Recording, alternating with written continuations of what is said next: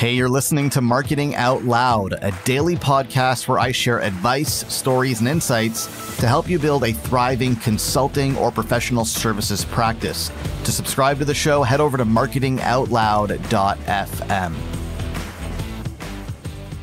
The fate of your business ultimately comes down to the fundamental economics of supply and demand. How successful you are, how much you charge, how big your business is, all of this is a function of supply and demand.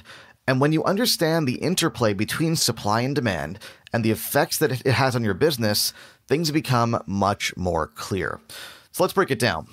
Supply is your capacity to solve client problems. Okay, this is the time that you and your team have to help clients solve problems and achieve results. And in the context of your market, it's the combined capacity of yourself and your competitors to solve client problems. Now, supply is fixed. Okay, you can increase supply by hiring more people, but in the short term, at least, it's fixed. And even when you do hire more people, quality usually suffers. So expanding supply is not always the best option. Demand is the market's need for your services. Demand is the number of clients out there who have the problem that you solve and are looking for someone to solve it. And demand is also fixed. There's no unlimited supply of clients that I'm aware of, at least. There are some markets that are bigger than others, but demand is by and large fixed, and it's not something that you have direct control over. Okay, so we have supply and we have demand. Now, when supply is greater than demand, in Economics 101, we learned that prices go down because customers are not willing to pay a premium for something that's readily available. So think about the price of produce in the winter. When it's not peach season here in Ontario, the price of peaches goes up because they have to import them from some tropical country and there's less of them available. But when it is peach season and peaches are in plentiful supply, then prices go down. So when supply is greater than demand, prices go down.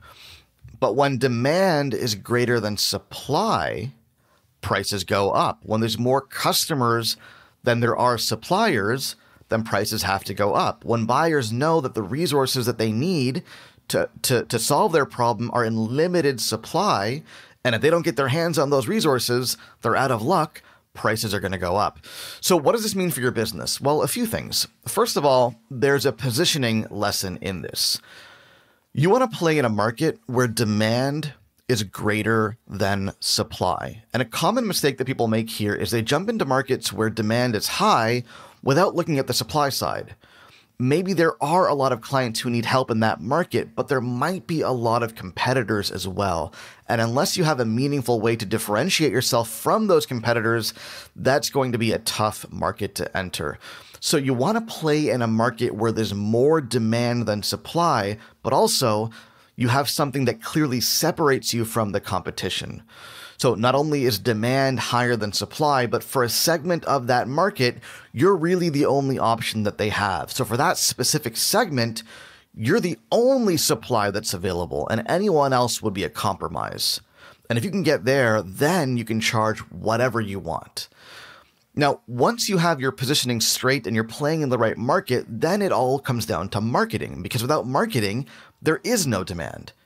Okay, without marketing, supply may be there, but if no one knows about it, then there's no demand.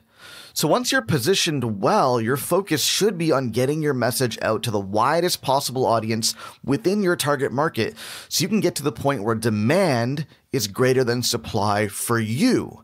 And there's a tipping point here. In the beginning, when you're the industry's best kept secret, even though you're positioned well, supply is going to be greater than demand for your business. But eventually, when you have your positioning straight and with the right marketing focus, you will get to the point where demand is greater than supply for you, where you have more clients coming in the door than you could possibly work with. And when that happens, that's really where the fun begins.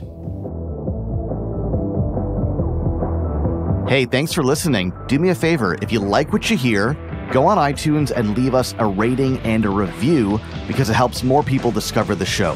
Thanks so much.